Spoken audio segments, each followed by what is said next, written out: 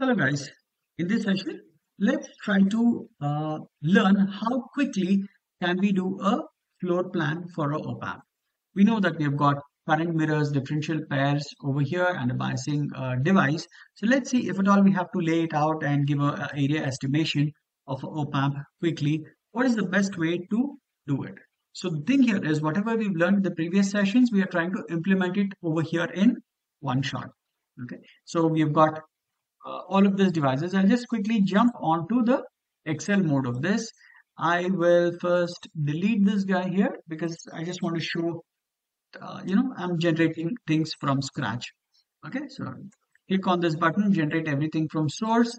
I need everything within it to be generated within the PR boundary.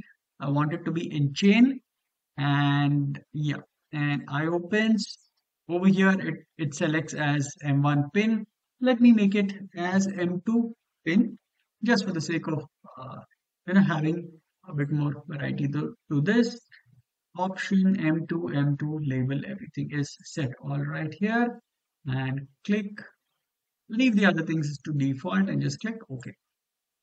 So when you do this, the tool will automatically give a chained version of all the devices. So here, if you select these two, it is going to chain these devices. Okay, you see here all MP2s are one and MP3s. Now, when we are doing current mirrors, we know that we need to interdigitate them. Whereas here, it has just clubbed all together and shared all the sources and drains, which we don't need. We need a interdigitated version of this. So what you can do is just select this, delete it, go back, click onto these two devices, and when you're saying generate selected from source, it gives you a chained version again, but just press F3 and tell that you want to interdigitate this. Okay, so now if I click here, click hide, it will give me a interdigitated version of this. So if I say Control F and I go back here and I click on this diode connected device, you will see that it has interdigitated the devices. Okay, now that's how you quickly interdigitate it. Okay, so now in here, if at all you want to, sorry, let me just deselect the PR boundary. So now we have generated an interdigitated version of current mirror. Now moving on, here we've got differential pair. Same thing, it would do that. So I will just quickly move this guy over here. Slightly, I'm just trying to adjust it. So I'll say 1, 2, 3, and 4. I'm just trying to create a ABBA pattern here. 1, 2, 3, and 4. Move this guy to the top. And I'll just shift this here. Okay. So now I will use one of these buttons over here to club them together. How do I get it?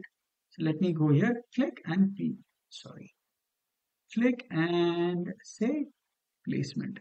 So if I click here and I say I need placement, I will get this tab tool options here. This is abutting and this is unabutting. So what I'll do, I'll select the first row, click on this button here, it will abut those two, click on these two and abut these two again, and just align it together and place them in the middle. Now I'll select these devices. Now I can use create fluid guarding or any of those options also to create, but let me just see if I can do it much more quicker. So I'll say create MPP guarding, multipath guarding. So automatically the tool has created a guarding and well band around it.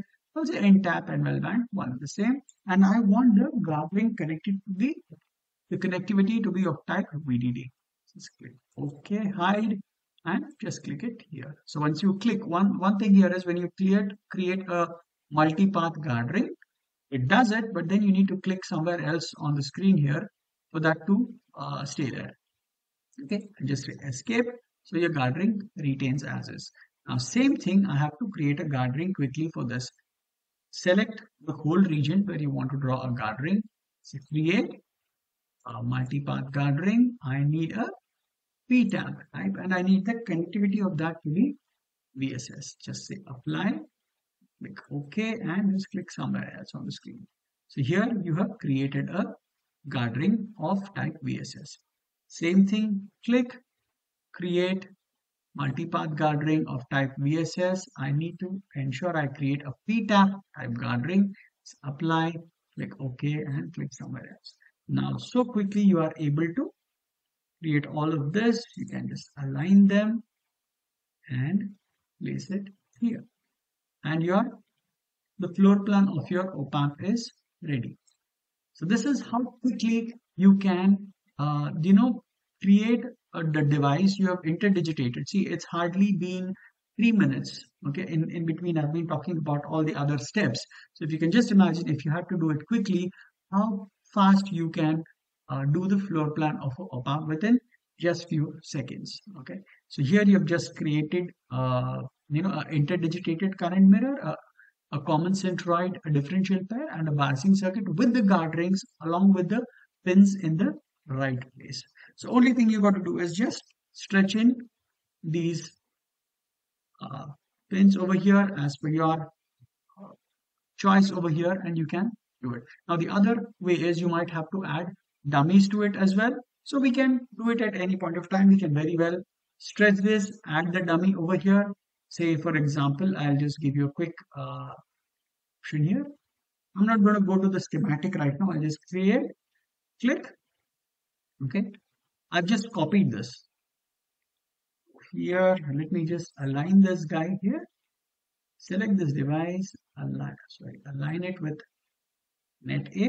Say right click. See here. Create dummy with net A. I just did a right click here. Okay. I copied this device, placed it here. Right click, create a dummy with net A. So it has automatically created a dummy. Right click. That's it. Same thing, you got to do it on the left side. So created a dummy on the left side. So likewise, it becomes easy for you to create the dummies on right, left, all the sides. See, there are multiple ways of doing it. I'm just showing you the quickest way so that you will have to, it'll be easier for you to create a rough floor plan for you. You don't have to waste hours together to select each of the device, keep flipping them, aligning them and all. No, it's not required. There are easier and quicker ways of doing things. So this is one such way. Try this out. Just see that if you just let me know how soon were you able to do the floor plan of an op-amp. Okay, here with the explanation, I might have taken 5-6 minutes, but without that, just try to see, utilize the options, whatever I've told you, and just see how quickly you can do a floor plan, an interdigitized floor plan of and common centroid with the matching whole floor plan, including the guard ring. How much time did you take using these tool options and without the tool options? Let me know how it goes. Thank you.